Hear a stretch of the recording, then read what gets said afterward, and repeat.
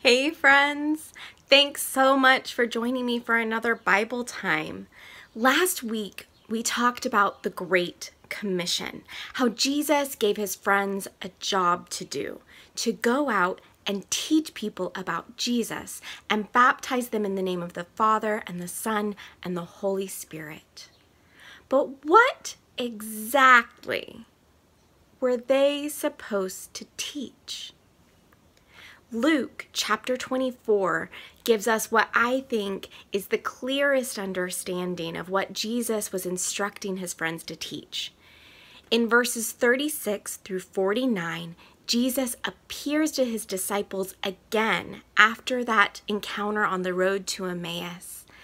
He eats with them and he shows them that he's not a ghost and he's not a zombie. He was dead. And he beat death and came back to life. Then Jesus says, "See, everything the prophets said was true." And once again, he explains all of Scripture to his disciples so that their minds are opened and they understand how all of Scripture points to Jesus. Finally, in verse 46, and forward, Jesus says, "This is what is written. The Christ, the Messiah, the Savior, the Rescuer, will suffer and rise from the dead on the third day. And repentance and forgiveness of sins will be preached in his name to all nations, beginning at Jerusalem." Jesus laid it out.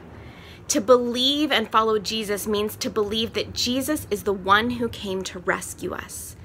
We repent, we turn away from our sins, and trust that we are forgiven through the death and resurrection of Jesus. He died and came back to life so that we might be made right with God and then go out and tell others the good news. But there's a word that we can get kind of flustered by: sin. What is sin? If you've spent any time in church, you can probably list examples of sin: murder, lying about a friend or neighbor, adultery, stealing. But sin isn't just a list of don'ts. Jesus shows us that sin is something bigger. It is a bentness in our nature that separates us from God.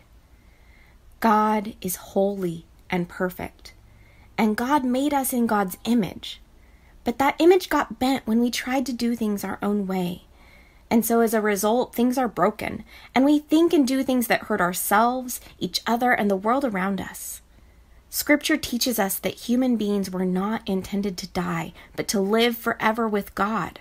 But sin, this bend in us and our actions, messes that up, and so the result is death. God doesn't want this for us, or for the world God created. So Jesus came that sin and death might not have the final word. Jesus revealed the fullness of the law and the fullness of our sin, that we might turn away from it and live the life that Jesus modeled for us. But knowing that the bentness goes too deep, Jesus knew that we wouldn't be able to do it on our own. And so Jesus died.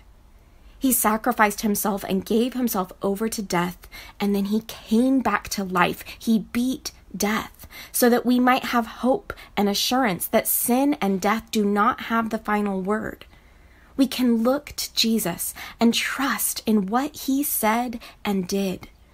we can live lives that confront the bad things inside of us. We can seek to right wrongs and bring justice and wholeness to the world. Even though this is amazing news, even this is not the end of the story or the end of the good news. But for the next part, you'll have to tune in next week. I love you so much, friends. I pray that this week our Savior, our rescuer, Jesus, will call you to deeper reflection and deeper faith. Until next time.